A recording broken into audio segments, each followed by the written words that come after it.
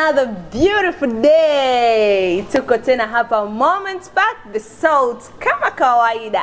Tumekuletea mada zako nzuri, tupo mezani kwa ajili sasa ya kukupakulia vile vitu vipendavyo, bila kusahau kupendeza kwangu huku kumesababishwa na Mwate Beauty Makeup Saluni. Anapatikana Kiwalani, Kigilagila, Sheri, karibu kabisa na airport ya Dar es Salaam. Okay, all the way from Moments Back kama kawaida, eneo letu pendwa kabisa, tunajipatia upepo mwanana, vinywaji safi kabisa na utulivu wa hali ya juu. Ndio hapa tunapokutana kwa ajili ya kukupakulia vile vitu ambavyo unavipenda. Leo tuko na mgeni wetu mpya, mdada mrembo kabisa, anaitwa hasa. Karibu kwenye kipindi. Bila kusahau niko na watu wangu wa nguvu kama kawa kama dawa, Drix Chams, Bakari Msoya, Prince Ree na bidada mrembo kabisa Hafsat.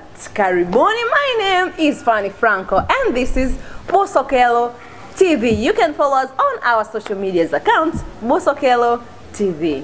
Karibuni. Mada ya leo tunazungumzia abortion. Abortion, utoaji mimba. Ni kwa wanawake, of course. Wanawake ndo wanahusika sana na swala zima la utoaji mimba, kuua watoto. Hivi hata ile ukizaa mtoto alafu ukamuua labda ukamtupa chooni, ni abortion ile? Yes. Ni abortion? Yes, that's abortion. Lakini mtoto sikishazaliwa? Hapana, the definition of abortion is very simple. Killing that baby with for the reason of you not wanting to take care of it. Lakini yani abortion mara nyingi tunajua kwamba labda mtoto akiwa tumboni unakunywa dawa au unaenda unavutwa, yani anatolewa kwa njia zozote zile.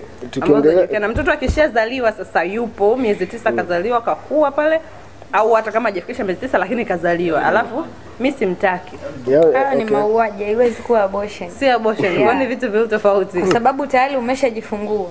Si ndio unachokizungumzia? Tunaongelea kwa abort, unaua kitu kabla hakijatoka.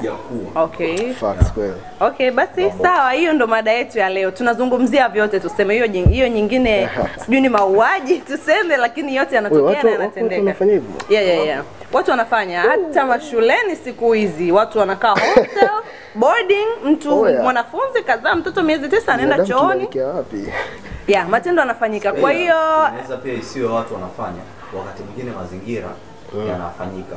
Kuna research nyingi zimeonekana kwamba watoto kuna muda watu, yani mtoto anazaliwa lakini kutokana na mazingira au labda hajazaliwa hospitali, amezaliwa njiani, unakuta maisha yake yanakuwa katika, au kunakuwa kipindi fulani kuna magonjwa. Hiyo ni tofauti, na kuwa sio intentionally. Yani hiyo tunazungumzia kile kitu ambacho kinafanyika, mtu anakuwa na intention ya kuua. Kwa hiyo sababu kubwa mnafikiria hasa zinazopelekea watu, wadada, wa mama, wanawake kufanya abortion au kukatisha maisha ya viumbe ambavyo tayari vinakuwa vimeshatungwa tumboni kwao, vimezaliwa labda na mwezi mmoja, siku 30, siku 20, siku 10, siku 1 anauliwa, yuko tumboni ana miezi kadhaa anauliwa.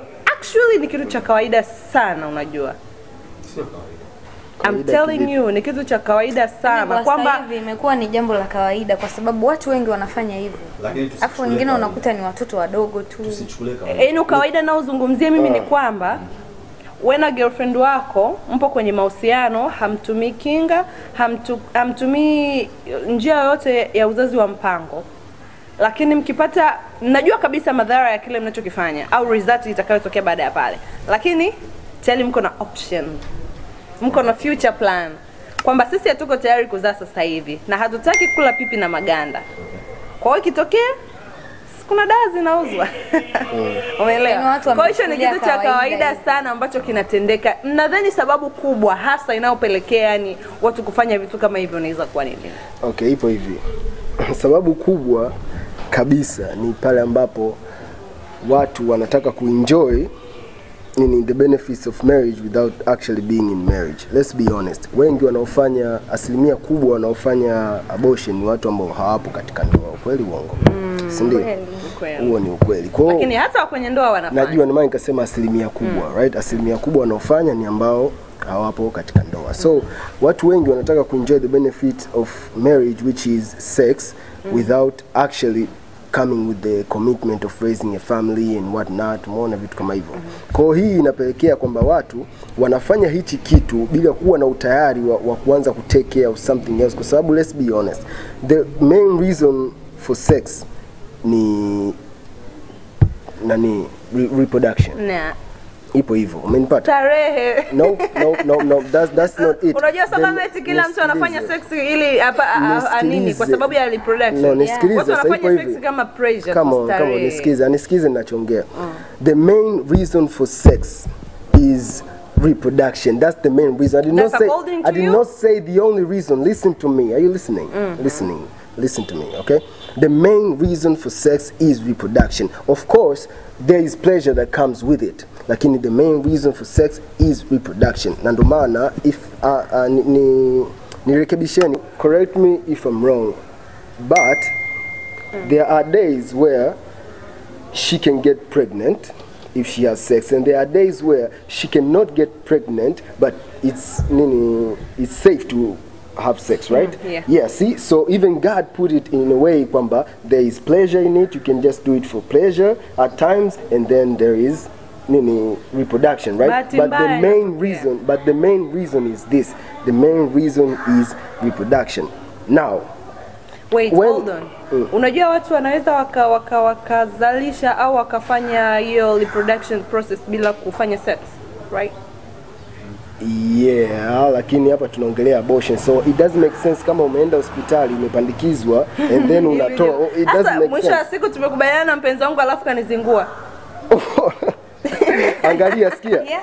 No, ipo hivi. Angalia, ipo hivi. Yani for what reason kama una mwanaume then uende kufanya hivyo?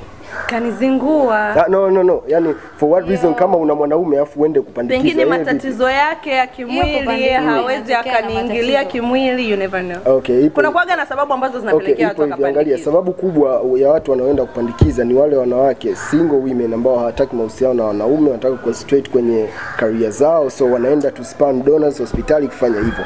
Couples mara nyingi wanafanyaga wanafanyaga kuadapt, kwa sababu wanaume we have this innate hatred, tuna ile kuchukia kukuza mtoto wa mtu mwingine. Hicho kitu tunacho, sio kwamba hatuwezi, tunacho haswa ambapo imepitia kwako.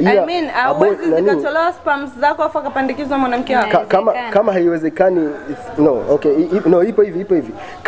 Kama haiwezekani kawaida, means sperm zangu zina matatizo, so hata akifanya hivyo is kawaida tu kwamba labda shughuli nzima haiwezi kufanyika, lakini unaweza ukatoa mbegu. Ipo hivi, mwanaume hata asipo erect he can still come, so it doesn't make sense wewe kwenda kupandikizwa, is stupid. Lakini kwa mwanamke ambaye hataki mahusiano na mwanaume anaweza akafanya hivyo. So ninachosema ni kwamba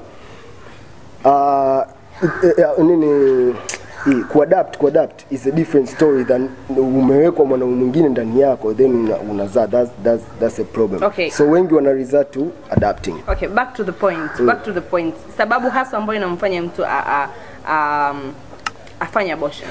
Ni hivyo, wanataka kuenjoy benefits of marriage without the commitment and the issues that comes with it.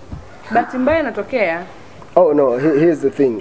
Haina bahati mbaya hii issue. Kwamba hivi hawezi afisa nisaidia kwenye hili. Hawezi ukafanya mapenzi siku salama alafu ukapata ujauzito. Inawezekana. That's not what I mean. Namaanisha sasa bahati mbaya kivipi? Unajua vijana tunafeli sehemu moja.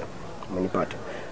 Mwanaume wewe msichana, mwanaume anakufuata and anakuambia mambo yake sijui nini, nakupenda blah blah blah, and just within I don't know whatever, wewe unamkubalia bila consider the other facts. Humjui huyu mtu, umenipata? Unamkubalia bila consider other facts, bila kusema hebu ngoja kwanza tujuane and what not, right? Then mnaingia kwenye mahusiano, however long it is, this man maybe analidhika kwa unasema hachiti, okay fine, analidhika to just having sex with you, lakini kichwani mwake unajua ana long plans kwamba huyu bwana sitooa, ila in the meantime kwamba just kuwa na akili ya kawaida, nisihangaike sana, nitakaa naye yeye, nikija kuwa vizuri huko namuacha. That's the problem. Bakari, nadhani ni kitu gani ambacho kinampelekea mtu? Hapo nimeshapata sababu nyingine. Mwanaume anakutaka alafu mwisho wa siku anakuchezea. Bakari, kitu gani unadhani kinasababisha mtu afanye abortion? Kwanza kama alivyosema Rex, cha kwanza ni kufanya lile tendo kama starehe pasina kuwaza matokeo ya kile kitendo.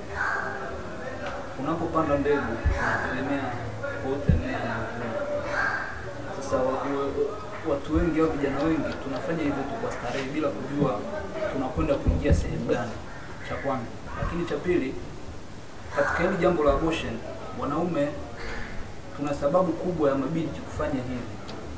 Ina maana ya kusema hivi, unakuta mwanaume anaingia kwenye mahusiano na binti, sawa, wanakaa wanafanya wanachofanya, mwisho wa siku mimba inatokea, sawa, mwanaume anakimbia anakuambia mimi siko tayari kulea hii mimba, na wakati wanafanya hivyo alijua kabisa kuna kitu ambacho kinaweza kutokea, kufukuzwa nyumbani kwao. Cha kwanza cha kufikia yule binti, lakini haijustify nyumbani, mwanaume kanikimbia, mimi nitafanya nini? Kwa sababu kuna vitu vingine ukifikiria tu kwa haraka vinakuwa ni vigumu.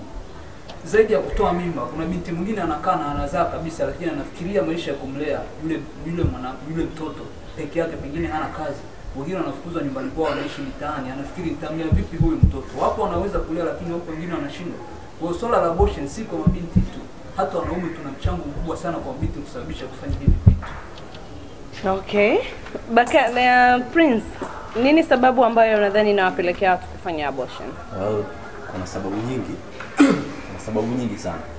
Ila ya kwanza zaidi ni upumbavu wa jinsia zote mbili. Male and female, yani ke na me, wote.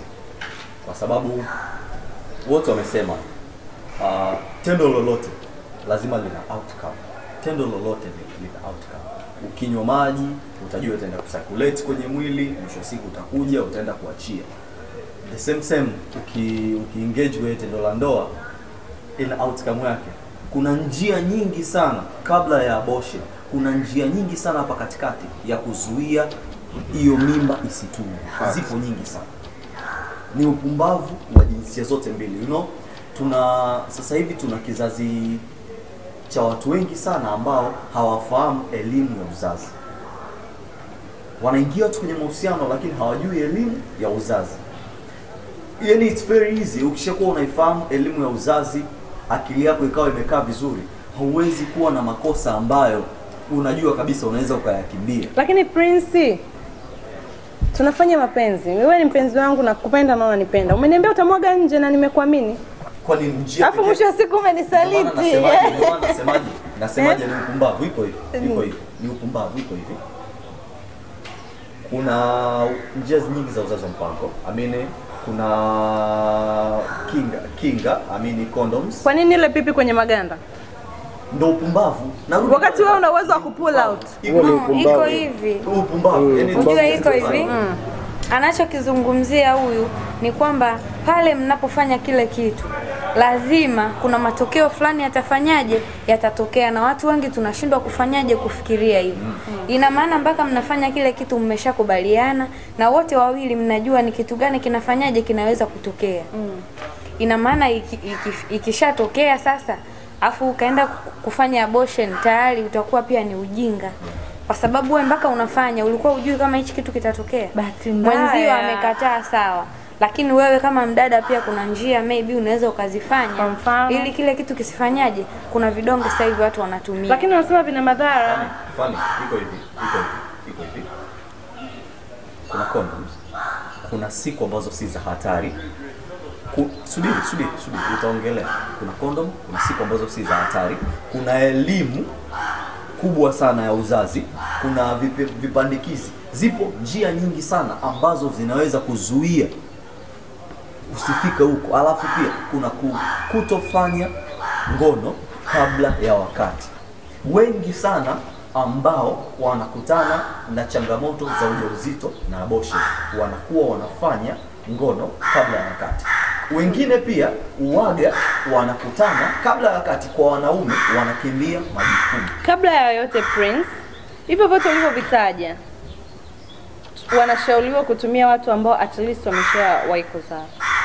Wanashauriwa? Hapana, sio kweli. Kweli? Sio kwamba wetu wanasema vina madhara kwamba unaweza ukatumia alafu ukaja ukakosa mtoto. Lakini kitu chochote kitumia vizuri. Sasa hivi tunaona kuna sehemu nyingi wanatangaza kwa vijana, wanatoa elimu ya nini ya uzazi wa mpango. It means kwamba ni watu wote. Kuna njia za kufanyaje za kuzifuata ili kuepukana na hivyo vitu. Yaani kinachotokea ni kwamba sasa hivi mapenzi yamekuwa rahisi kama vile kupa wanyama. Hivyo kwa sababu haya mambo tunazungumzia abortion, si kuwa watoto, si nini. Hatusemi kwamba zamani hayakuwa yanafanyika. Yalikuwa yanafanyika, lakini yalikuwa na sababu. Yalikuwa na sababu. Na hamna sababu inayokupelekea wewe uwe mtoto. Tofauti. Kwa mfano kuna mtu ambaye mimba inatungwa, lakini mtoto anaweza, unajua mtoto tumboni anaweza kaleta madhara kwa mama. Kwa hiyo madaktari, yani ipo sababu kabisa ya nani wanakuambia huyu mtoto ukiacha endelee kuishi kwa tumbo lako atakupelekea umauti wako. Kwa hiyo ili wewe usiondoke na haya ni madhara ya kidaktari. Unazungumzia okay, sawa. Unazungumzia madhara ya kidaktari. Lakini sawa. Sisi tunachozungumzia ni sisi vijana, wapenzi kwa wapenzi, mambo ambayo tunayafanya sisi wenyewe kienyeji. Ndio tunakizungumzia. Kwanza ni upumbavu wa mawazo na uvivu wa kufikiri. Thank you bro. Thank you. Yaani swala la kukutana na mwanamke, umekutana na binti leo, umetongozana, kesho mnaenda kulala, anapata mimba, alafu mnasema ni bahati mbaya. Kuna bahati mbaya. Kwa sababu hamkufikiria kile mnachoenda. Mimi siko tayari kuwa baba. Kwani huyo mtoto kambeba nani? Wakati una approach huyo binti mpaka ukaenda kulala naye bila kuchukua tahadhari yote, kujua kama kuna ile inaweza ikatokea. So ni mwanamke na ni mwanaume, na ili mtoto apatikane lazima akutane mwanamke na mwanaume. Labda alikuwa anafanya majaribio, anahisi labda kasa. Ipo hivi, angalia. Unajua tatizo linakuja hapa, tatizo linakuja kama ulivyosema hiyo majaribio hiyo. Mdao, unajua sisi wanawake mnashindwa kuelewa kitu kimoja. Nyie hadi muelewe mshikaji inabidi mumjue and then mdevelop feelings. Sisi tunakuona njiani, we are like okay, fine, yule mzuri. Kichwani mwetu tunafikiria kulala na wewe. Unaelewa? Yaani hiyo ndio akili yetu inavyoenda. Sasa mwanaume akija na kutongoza wewe anakuambia mzuri sijui. Wewe wanawake mna tabia mna evaluate ile in terms of nyie.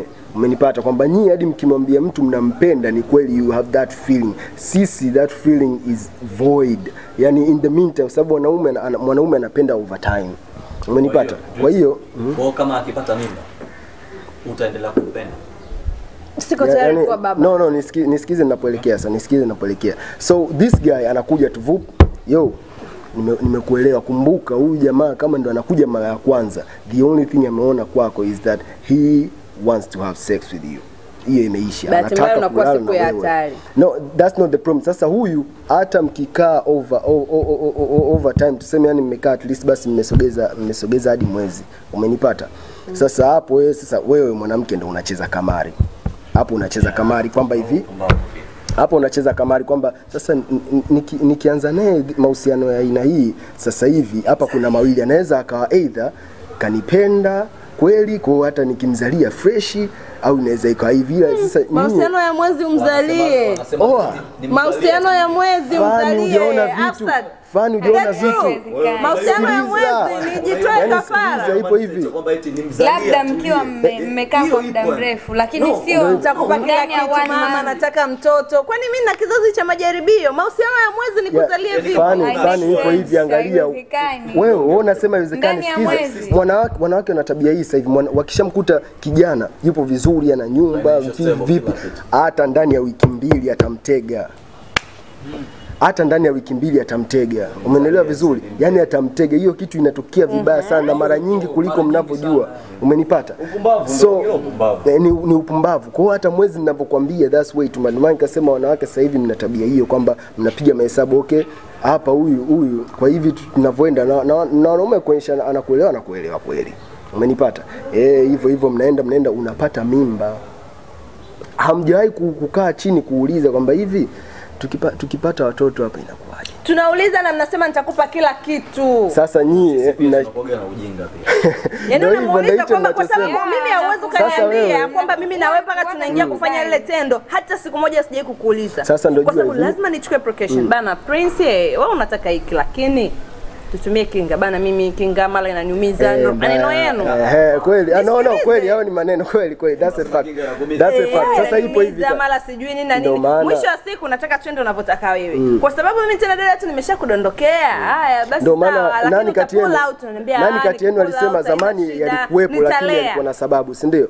Ipo hivi sasa, zamani ilikuwa hivi na this we know kwamba mwanamke alikuwa yani anataka kuzaa, yani atakapojiachia kuzaa ni pale ambapo kashamweka mwanaume ndani, ni mke na mume. Hiyo ndio ilikuwa mahesabu ya wanawake wengi wa zamani. Sasa hivi imekuwa vice versa. Ndio kuna hao wa kutega, ndio kuna wengine kama alivyosema ni upumbavu wa kutofikiria kwamba something will happen and then it happens, mnaanza kushangaa. Na wengine wanafikiria hivyo nimzalie ili anioe. Yaani nafikiri kwamba nikimzalia ndio atanioa. Kwa it is okay kutoa mimba. Hapana. It is not okay. Nothing, no. The only thing that justifies ni kama alivyosema ule sababu za nini? Sababu za kiafya. Unajua kuna sometimes imefika hadi labor day kabisa ile. Umempata daktari anamfuata mme mtu. Bwana sikiliza. Ukweli hapa ni kuna mawili.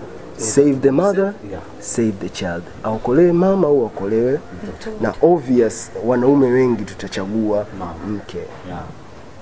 We can make more, the kid will go to heaven.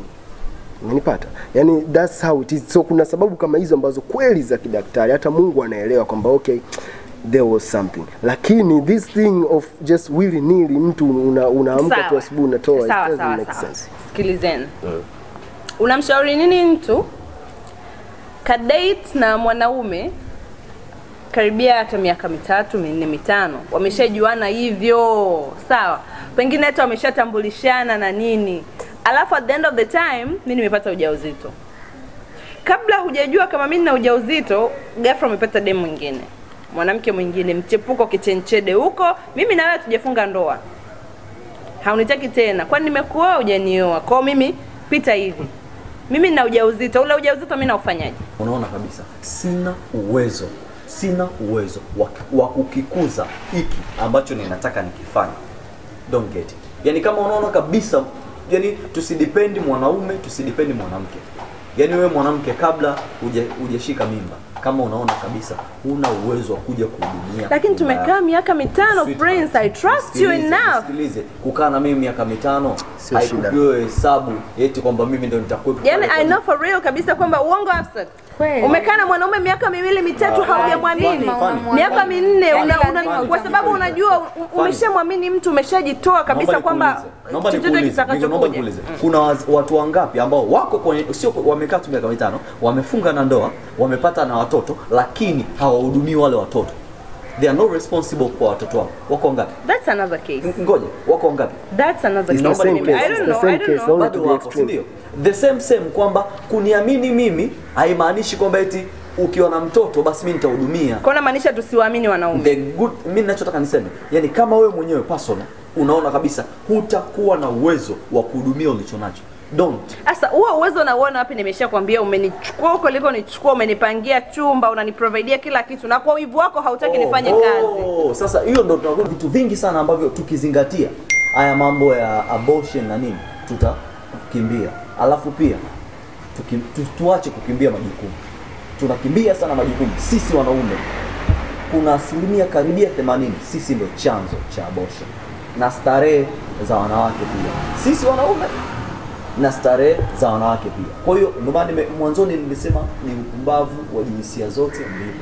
Tukirudi tukakubali kuelimishika, tukakubali kukaa chini, tukatafakari njia zetu, hizi mambo Afsat, unafikiria nini kikifanyika au labda sisi vijana tufanye nini ndo tupunguze hizi changamoto za kutoa mimba na kutupa watoto?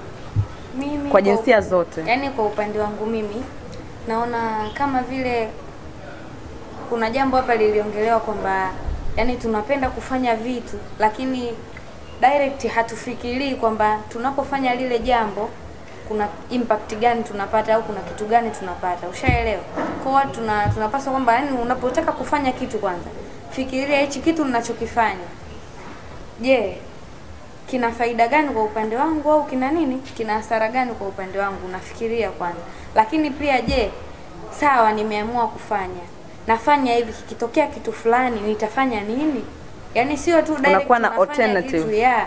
Unatakiwa kwanza ufikirie ili kuachana na hizi issue za kufa, kwa sababu unakuta asilimia kubwa wanaofanya haya mambo unakuta hawako katika mahusiano yanayoeleweka. Yeah, sure. Asilimia kubwa unakuta wengine ni wanafunzi tu, watoto wadogo.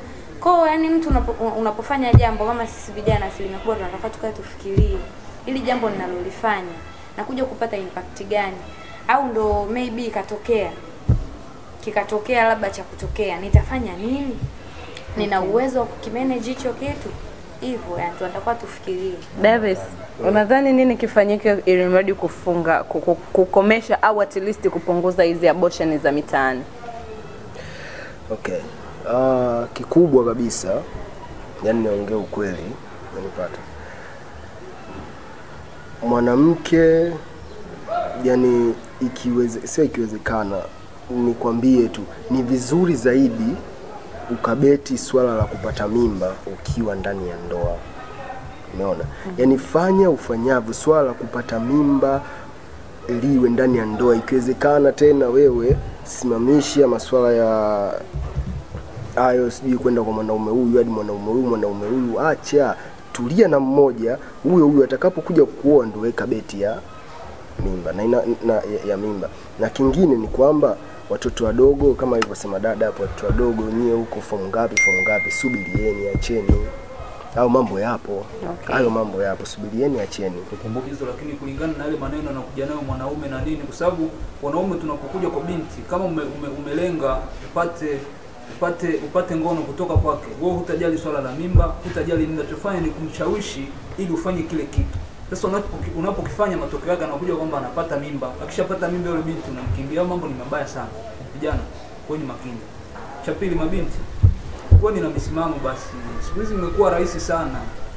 Imekuwa watu yani sasa hivi ni ngumu kutafuta ugali, lakini ni rahisi sana kutafuta mapenzi na kupata ngono kwa wakati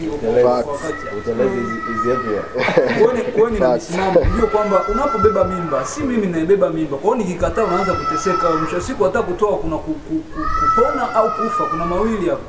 Kwa hiyo kama ukitoa ukifa basi mimi simo. Kwa hiyo kwenye na misimamo, angalia mtu ambaye unakubali kuingia naye kufanya ngono. Sio kila mwanaume anakuja kwa ajili labda anakupenda, mwingine anakuja kwa ajili ya starehe. Sasa ndo kama hivyo anakupa mimba, anaachana na wewe. Kwa hiyo mabinti, kuweni na misimamo. Wakati wa kufanya mkifika, fanyeni, lakini muwe na tahadhari, kwa sababu ukipanda unategemea kuvuna. Hakuna mtu anayepanda alafu asitegemee kuvuna. Ukiweka mbegu maana yake unatamani hii mbegu yote na mwingine aendelee. Kwa hiyo mabinti, misimamo, ndio mnachokifanya. Asante, lakini binafsi mimi naona kwamba ili swala la utoaji mimba lisingekuwa rahisi sana kama madaktari na wauza maduka ya madawa wasingetufanyia wepesi. Nadhani wao ndo wamerahisisha sana ili swala, na ndio maana limekuwa rahisi sana. Lakini tukianza nao wao kwanza wanaohusika na swala zima la kutoa mimba na kuuza madawa ya kutoa mimba pasipo sababu za msingi, nadhani kwa namna fulani ili jambo litapungua. Stay tuned. This was The Salt, Busokelo TV. My name is Fanny Franco. I'm here alongside Davis, Hafsat, Prince, and Bakari. Until next time. Shout out to the man behind the camera, Farid. Yendo anafanya haya yote yanakufikia kwa wakati mzuri kabisa. Bila kumsahau Mwate Beauty Makeup Salon pamoja na wadhamini wetu wakubwa kabisa Moment Park Hotel, all the way from Kiwalani, Kigilagila, karibu kabisa na airport ya Dar es Salaam, Tanzania.